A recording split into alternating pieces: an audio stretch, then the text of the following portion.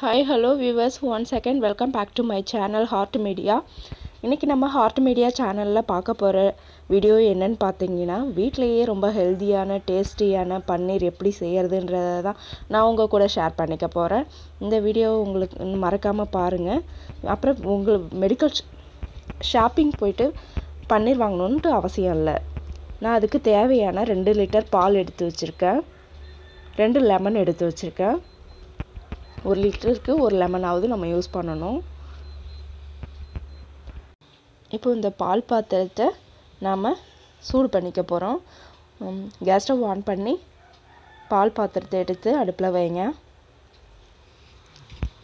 நான் 2 லிட்டர் பால்ன்றதுனால நான் அந்த பாத்திரத்தை யூஸ் பண்ணியிருக்கேன். நீங்கள் வானல் கூட இதுக்கு யூஸ் பண்ணிக்கலாம். பாருங்கள், பால் நல்லா பொங்கி வர ஸ்டேஜில் இருக்குது. இப்போ நம்ம வடிகட்டி எடுத்து வச்சுருக்க லெமன் ஜூஸை அதில் நம்ம சேர்த்துக்க போகிறோம்.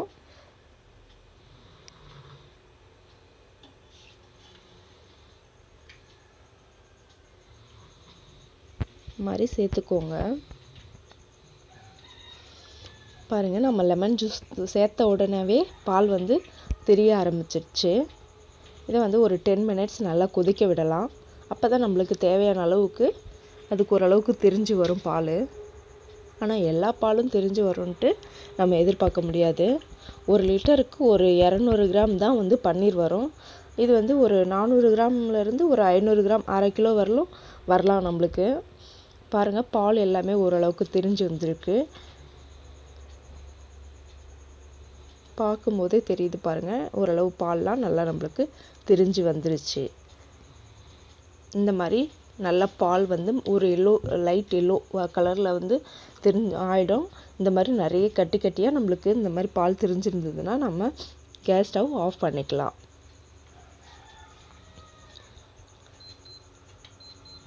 இப்போது நம்ம கேஸ் ஸ்டவ் ஆஃப் பண்ணிவிட்டு இந்த மாதிரி ஒரு அடியில் ஏதாவது பிடிச்சிருக்கா என்னன்னு செக் பண்ணிவிட்டு இந்த மாதிரி நல்லா கிண்டி எடுத்துக்கோங்க. இது கீழே ஒரு பெரிய பாத்திரம், அந்த பால் கொள்ளளவுக்கு ஒரு பாத்திரத்தை வச்சு அதில் வெள்ளை துணியை நல்லா அலசிட்டு எடுத்து வச்சுக்கோங்க. வடிகட்டி மாதிரி யூஸ் பண்ணிக்கோங்க. இதில் பால் இப்போ ஊற்றுனா அந்த வேஸ்டான பால் எல்லாம் கீழே இறங்கிடும். நம்மளுக்கு திரிஞ்சு வந்த பால் மட்டுமே மேலே நின்றுட்டுருக்கும்.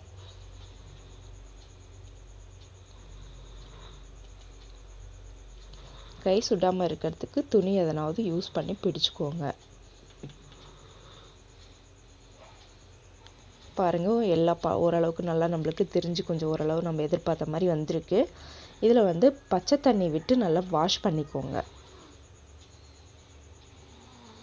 இது எதுக்காகன்னா, லெமனோட ஃப்ளேவர் இருக்கக்கூடாது, நம்மளுக்கு புழிஞ்சு எடுக்கும்போது சூடாகவும் இருக்கக்கூடாது. அப்படின்றதுனா 2 காரணத்துக்காகவும் நம்ம தண்ணி விட்டு நல்லா வாஷ் பண்ணி எடுத்துக்கணும்.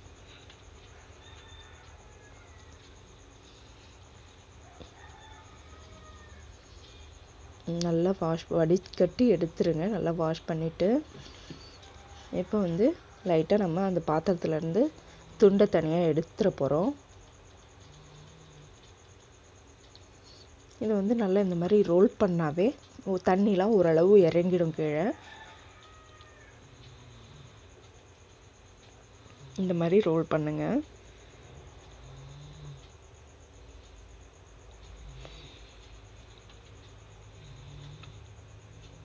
ஓரளவு இறங்கிட்டு இருக்கு பாருங்கள்.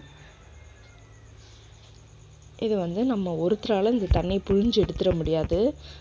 ஜென்ஸ் யாராவது பக்கத்தில் இருந்தாங்கன்னா அவங்கள ஹெல்ப்புக்கு கூட்டுக்கோங்க பன்னீர் செய்யும்போது. அப்போ தான், ஏன்னா அதில் ஒரு பின் ட்ராப் தண்ணி கூட இருக்கக்கூடாது. அப்படி இருந்தால் தான் பன்னீர் நல்லா வருன்றதுனால ஹெல்ப்புக்கு யாருன்னாவது நம்ம கூப்பிட்டு தான் ஆகணும். பாருங்கள், இப்போ எந்த ஒரு வாட்டரும் இல்லை. உள்ளே நல்லா சாஃப்டான நம்ம பன்னீர் செய்ய தேவையான திரிஞ்ச பால் மட்டும் இருக்குது. இதை லைட்டாக தளர்த்தி விடுங்க. நம்ம முறுக்கி வச்சுருக்க துண்டை லைட்டாக தளர்த்தி விடணும். ரொம்ப லூஸ் விட்டுறாதீங்க. விட்டுட்டு இந்த மாதிரி ஒரு ரவுண்ட் ஷேப்புக்கு நம்ம கொண்டுட்டு வரணும். அவங்கவுங்க விருப்பத்துக்கு தகுந்த மாதிரி நம்மளால் ஷேப் கொண்டு வந்துக்கலாம். நான் ஒரு ரவுண்ட் ஷேப் ஈஸியாக இருக்கும் அப்படின்றதுனால ரவுண்ட் ஷேப் கொண்டு வந்திருக்கேன். இது ஒரு தாம்பலத்தில் ஒரு வெள்ளை துணியில் மேலே அந்த இதை வச்சுருக்கேன். இது எதுக்காகனா தண்ணியை உறிஞ்சிடும் மீதி கொஞ்சம் நஞ்சம் இருக்கிறதுன்றதுனால அடியில் துண்டு கண்டிப்பாக அவசியமாக போடணும். மேலே பாருங்கள் வெயிட் வச்சுருக்கேன். 1 அண்டா தண்ணியை எடுத்து நான் வெயிட்டாக யூஸ் பண்ணியிருக்கேன். இது வந்து பார்த்திங்கன்னா ஒரு 1/2 அன் ஹவராவது இருக்கணும் வெயிட்டு. சுற்றிலும் இது மாதிரி விழுவாத இருக்கிறதுக்கு ஏதாவது வச்சுக்கோங்க, அண்டா விழுந்துடாமல் இருக்க. ஏன்னா நம்மளால் 1/2 அன் ஹவரும் பிடிச்சிட்ருக்க முடியாது அப்படின்றதுனால. பாருங்கள் 1/2 அன் ஹவர் ஆயிடுச்சு. இப்போ நம்மளை ஓப்பன் பண்ணி பார்த்தா ஓரளவு நல்லா சாஃப்டான ஒரு பன்னீர் உள்ளே ரெடி ஆயிடுச்சு.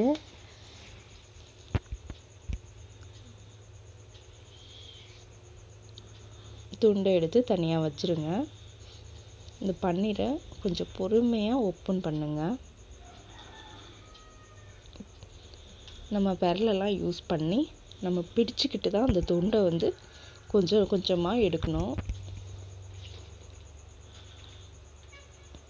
பாருங்கள் ரொம்பவே அழகாக நம்மளுக்கு பன்னீர் கிடச்சிருச்சு. இந்த மாதிரி பொறுமையாக எடுங்க, ரொம்ப கேர்ஃபுல்லாக எடுங்க.